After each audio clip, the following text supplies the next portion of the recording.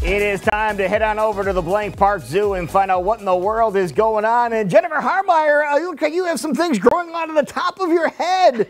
I do. I had to get in the spirit. We're trying to think warmer thoughts, but before we talk about the reason that you have the Shamrocks high overhead, someone wanted to ask about the animals at the Blank Park Zoo when it was as cold as it has been these past couple of days. Are any of the animals outside at all? Do any of them almost enjoy this kind of weather? Well, usually in the normal cold winter they do. This is pretty darn cold, the polar vortex.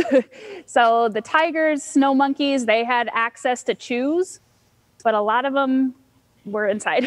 Locked down inside, in the safety of inside, which is the important thing. But we're talking about something that is coming up. You guys are always coming up with some great new ideas of how to have fun. And there is one coming up, a brand new event that we want to talk about.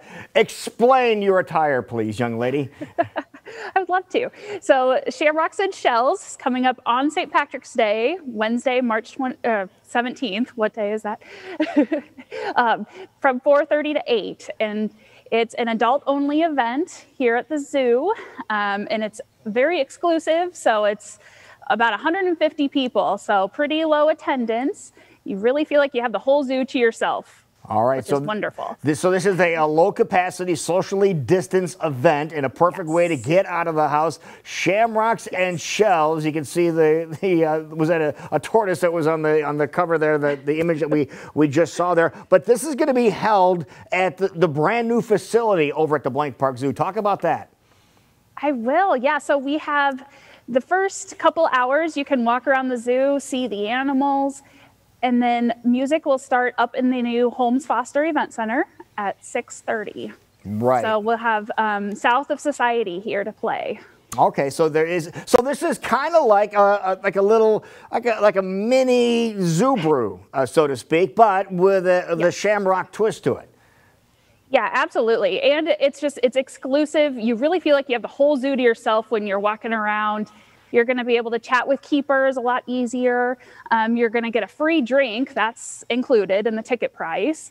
And we also have a fun food truck, Street Eats DSM. Yeah, Aaron Bird. Yeah, we've been visiting with him on a regular basis here. Good friend of the program. This guy has incredible food, too. So if Aaron's going to be there, you know that's going to be worth the trip. Now, you mentioned that it was a limited capacity here. Is it for zoo members only? And you said it was exclusive. Or if you're not a zoo member, can you still get involved with this? Oh, absolutely. It's open to anyone. So members do get a discount. It's $30. And if you're not a member, you get $35 tickets. All right. And how soon do we need to get our tickets and get our reservations for this? I would get in there soon because I think they're going to sell out quickly. All right. Now, it sounds like we're going to have some games, too, that you're going to be playing. Why don't you explain what that's about? Yeah, so we're going to have trivia as well. So you can walk around, see the animals, stop and play some trivia. We'll have a couple different rounds.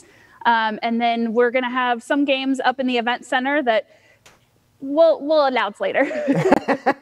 Yeah, we understand that some of the topics will be, of course, St. Patrick's Day history, and then you said Shamrocks and Shells. So please tell me you're going to have some turtle and tortoise trivia questions. You're going to have some of that? Absolutely. Okay. And we're definitely going to feature our Mayor Barnaby, the Aldalber tortoise.